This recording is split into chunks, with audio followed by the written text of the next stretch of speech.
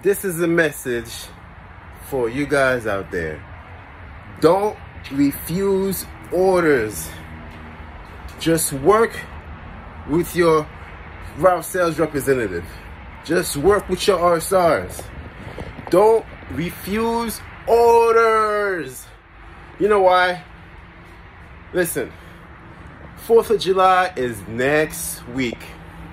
Once you have that experience of having such a great route sales representative, someone who takes account, someone who have so much heart, someone who show up, someone who listens, someone to make sure that your stores is always neat, someone who takes care of you, you take care of them too.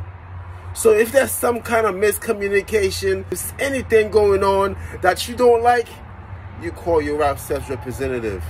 And if you have a driver that delivers your stuff, who has integrity, who listens to you, who makes sure your stores is always right, who comes in at the right time, who makes sure your stores is always full, always have backstock, someone who shows you that he's great and your store is great and makes sure and listens to you, and there's one issue, don't make it a big issue.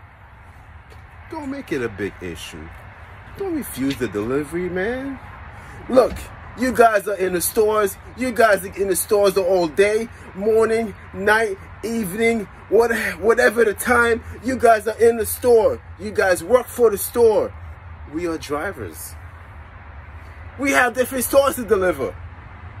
We don't have just one store. We have 10 stores. We have 15 stores. We have 30 stores to deliver. We have to see 100 different people. We have to remember all these 100 different names. We have to know how to get there. We have to know how to pack out. We got to remember the planograph for these stores. Don't get mad at the driver. Don't refuse my delivery. I've showed you, man. I've taken care of you.